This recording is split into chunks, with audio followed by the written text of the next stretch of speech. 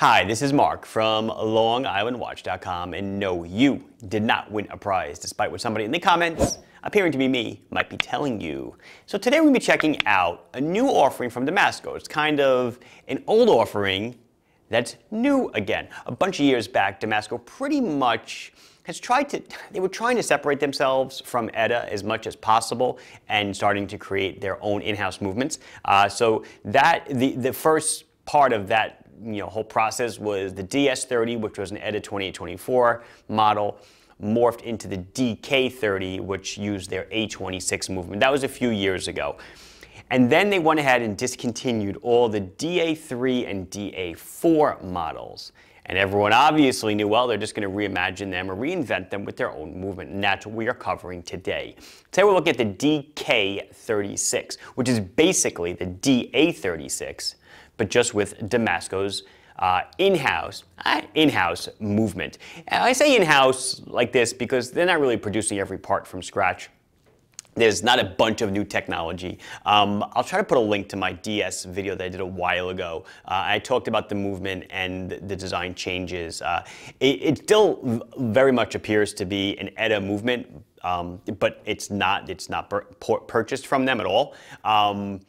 But it's got upgraded winding, upgraded gearing, ceramic bearings, and all great stuff. But so definitely qualifies for not being an off-the-shelf movement. So we're looking at the DK36 in steel, in black, and on the bracelet. Of course, there is a hefty price increase, and we will get into that. For my own wrist check, I'm sporting the Rangemaster, simply because my buddy TGV and I have been talking about Rangemaster 2, so it was kind of on my brain, so I'm wearing it.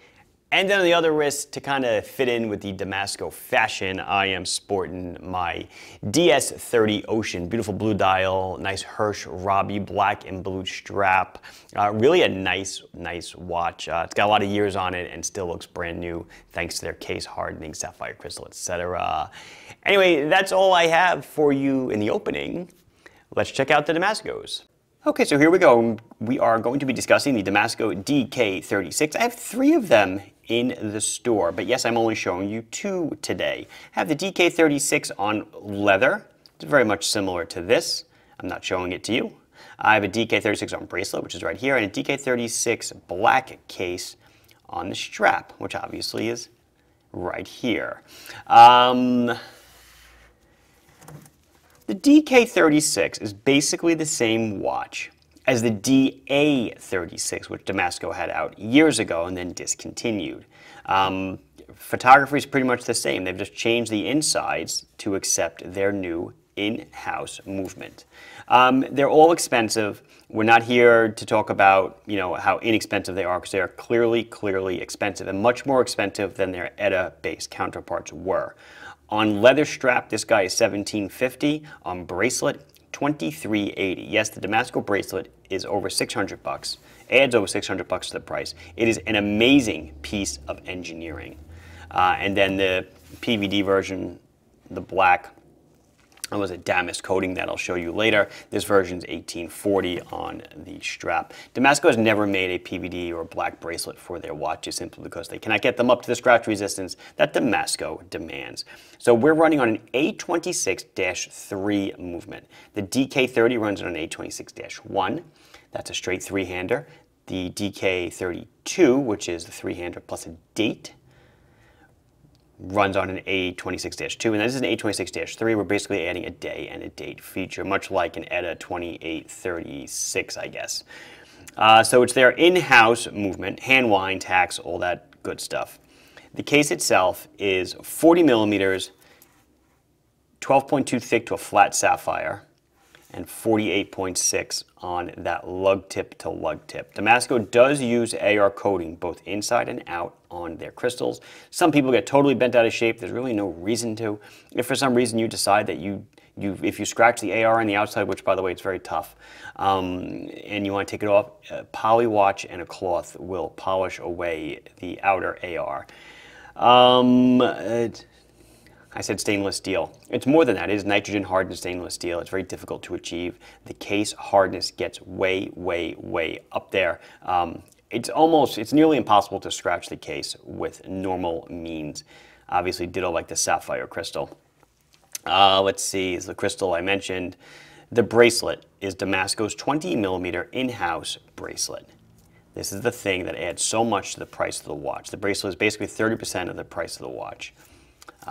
It's crazy, but it is amazing. It's sized with these Torx screws. It comes with a little bit longer adjustment links for a micro fit. It is not a push button, it's a friction clasp. Let's see if I can get it open. There we go.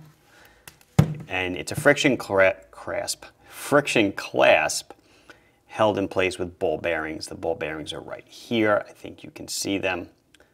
And they go into these holes in the clasp for a nice, secure, oops, see, catches the glove, snug fit. Weighs 173 grams on the bracelet.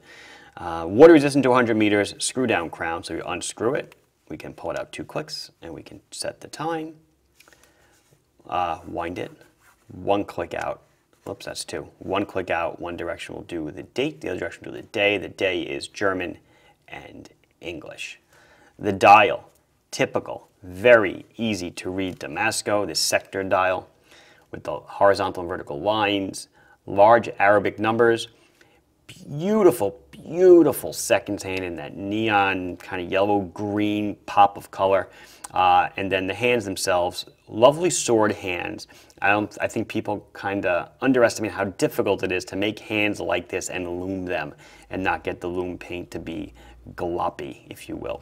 Traditional hands, like I'm wearing on the Rangemaster, are outlines of metal, and then inside they fill it with loom, and through surface tension it holds itself on there. So it naturally, was that linked? I think it is. So it naturally sticks itself in and evens itself out, whereas here has nothing, it's just on a hand, a flat piece. So it's very difficult to get it not to pill up and pillow and stuff like this.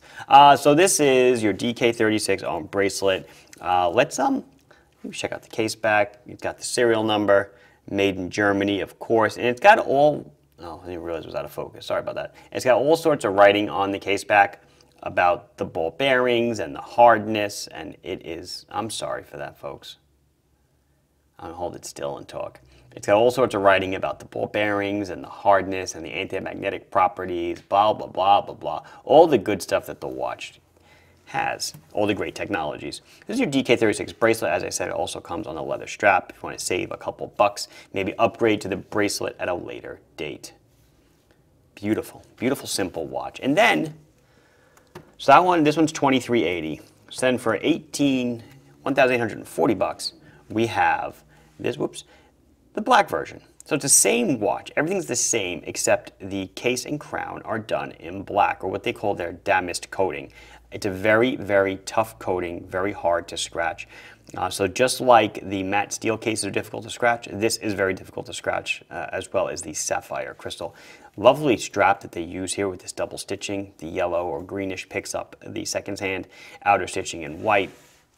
Of course, a black buckle, and then you get this little tab under the buckle, a little skin saver, kind of cool. I wish more straps had that to keep it off your skin.